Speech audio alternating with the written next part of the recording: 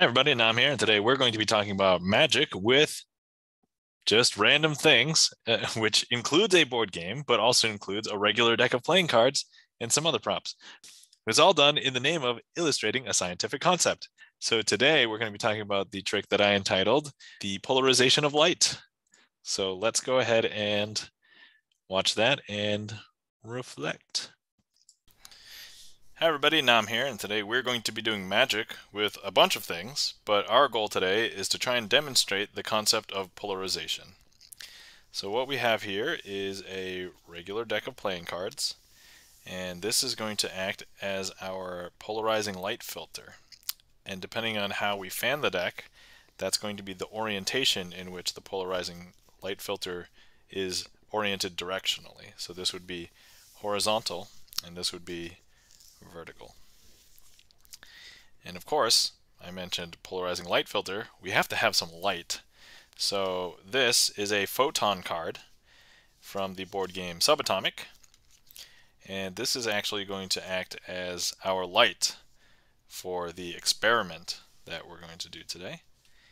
And then these, while they may look like pieces of cardboard, they're actually light polarizers. Deck of cards, legitimate actual deck of cards. The card that's from Subatomic, I'm only using one card. Could I actually claim that I'm doing a card trick with the board game? I'm tempted to say no. Maybe if a majority of the components were from the board game, I might be able to stretch it, but just using one card, I don't think I could really claim that I'm really doing a trick with that board game. Then these other things, these things that I'm calling the light polarizers, they're actually random inserts that came from booster packs from this card game called Star Wars Destiny. And they're weirdly shaped because the card game wasn't just a card game, it was a card game that had dice. And so the cards would go inside of the cardboard, and then the little square that's cut out, or diamond, depending on your orientation, that was where the die was supposed to be. Now, these things are notoriously bad because the die would not actually stay fitted into that slot. As you can imagine, booster packs, they move around and things. So they ended up just kind of at least keeping the card safe, but otherwise the die would just... Anyway, that's neither here nor there. I used two of them here. I cut them slightly differently just so I can slide cards through, but you'll see how I do that in a sec. So the likelihood that you find light out in the open that is already polarized is pretty low. So if you get unpolarized light and you place it through a filter, you'll pretty much be able to see it. Doesn't matter how we orient the polarizing light filter. It's going to stick out.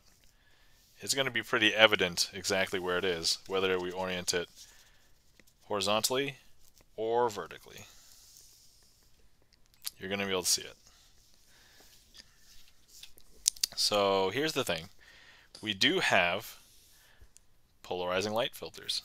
Okay, so up until this point, we're almost at 2 minutes, which is like half of the trick, and nothing has actually happened yet. I'm actually just telling the story. I feel like for explaining a scientific concept, I want to at least explain it the best that I know how to explain it. Whether this is 100% accurate or not, I mean, I would not use this as a replacement for actual scientific education, but hopefully it's close enough that it could possibly pass as something that is like, hey, that's a cool illustration or a nice visual of how light polarization works. But anyway, so let's grab this one. And this one is our vertical polarizing light filter. And what we're going to do is we're going to go ahead and run our photon through it. There we go. Believe it or not, this is now polarized light. Whether you believe that or not, it's probably easier for me to show you as a demonstration. But basically, now if I go ahead and show you that the light is vertically polarized, you should not be able to see it through a horizontal polarizing light filter. So it's not evident. It's still there, but it's actually mostly being blocked because of the orientation. But because it's vertical, if we go ahead and place the polarizing light filter vertically, you will be able to see it pretty obviously. It's right there. There's the first actual technical phase. I was disappointed at one little thing that happened in there, but otherwise, I think it flowed okay, and I didn't mess up as badly as some of the other takes. So I was super frustrated with this because there was so much introduction that I would have to go through every time, and I didn't want to rush through it every time. But like the more that I did this one, right? So a trick that takes like 1 minute, if you have to do it like a dozen times, that's just 12 minutes, right? This one was 4 minutes. So if you had to do this one a dozen times, it'd be like 48 minutes.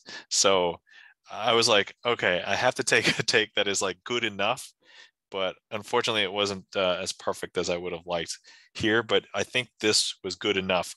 So now we've done that, but we can polarize light the other way as well. So look, this is actually a horizontal polarizing light filter. So now if I run the photon through that, now we have a horizontally polarized light. We have horizontally polarized light, and now we can go ahead and once again do our experiment. But this time you should only be able to see it in the situation when the filter is oriented horizontally, because now if I show you, if I go vertical, it is not evident and it's not immediately visible. It's still there, but because it's oriented in the other direction horizontally, you will be able to see it here. It's very obvious, right? It's right there. All right, and hopefully you guys enjoyed. Thanks for watching. Okay, so that second phase I thought was a lot better than my first phase, and I did that one pretty clean, so I was pretty happy with that. And hopefully it illustrates the potential weirdness of polarization of light just a little bit. But so I had this idea a long time ago. I even had this idea even before I did the Fantastic Four trick, but I wanted to do this one at some point, but I was so like impassioned by the Fantastic Four one that I was like, let me get that one out first. But this one is based on a very simple slight concept, and I did it twice just in different ways to achieve the the vertical horizontal thing. But if you are familiar with it, yeah, like technically it is not that difficult. The hard part was presenting the trick, right, as a scientific concept. That was the most difficult part of this, and making sure that I say the right things and I do the correct thing, because it would have been embarrassing if I was like explaining one thing and it's like it was supposed to be the horizontal one, but I did the vertical one instead. So it's like, okay, let me make sure that that was consistent. So at the end of the day, I could easily do this trick in probably like a minute and a half, 2 minutes, if I'm just going to be like, all right, polarization of light. If you just wanted to see, okay, horizontally polarized, go, and then vertically polarized, go, and it would just be a lot simpler, right? But at the time of putting this together, I was just like, okay, let me try and do the trick and actually see if it's valuable, which if anybody looks at my YouTube statistics, nobody finds valuable. So I'm like, all right, at least if I get it out there, some people will watch it. And I assume that people who are watching it will either find some value in it or find some entertainment. But it's not going to be like the kick-ass magic trick that teaches people science. Like, it's not going to be that, especially because I only have one. I'm not planning on doing any more unless I'm super inspired by stuff, which, who knows, maybe not. But I do want to do more magic. For the time being, I'm just going to do what I want. Honestly, if you've never seen my entire channel grow from like, it was like a movie review channel because I worked at a video store. And then I did 8-bit video games for a little while, explaining some of the weird 8-bit video games that I had on like a Famicom cartridge, to like card game and board game tutorials and strategy segments, which that was like, I was really passionate about that because I love those. And actually some of those videos were like some of my best performing videos. Like if it wasn't for that stuff, my channel wouldn't be monetized.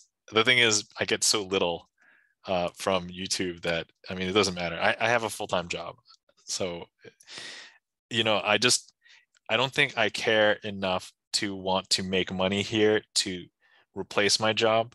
but it's nice to just get like a little bonus once in a while. But honestly, it's just, I would never want to do any content that I don't want to do, even though my channel doesn't have a real identity. The identity truly is me doing the stuff that I like and sharing it with people. Honestly, I've been losing subscribers because I know a lot of my subscribers that got me to the point in which I was monetized was from the card game, board game strategy segment and tutorials.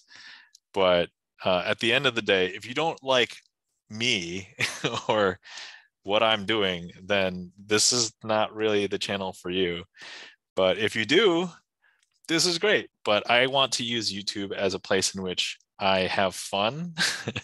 And I never want to get to the point where anybody is dictating to me what to do or I have to do my channel a certain way. It's like, that's kind of going to be my mindset.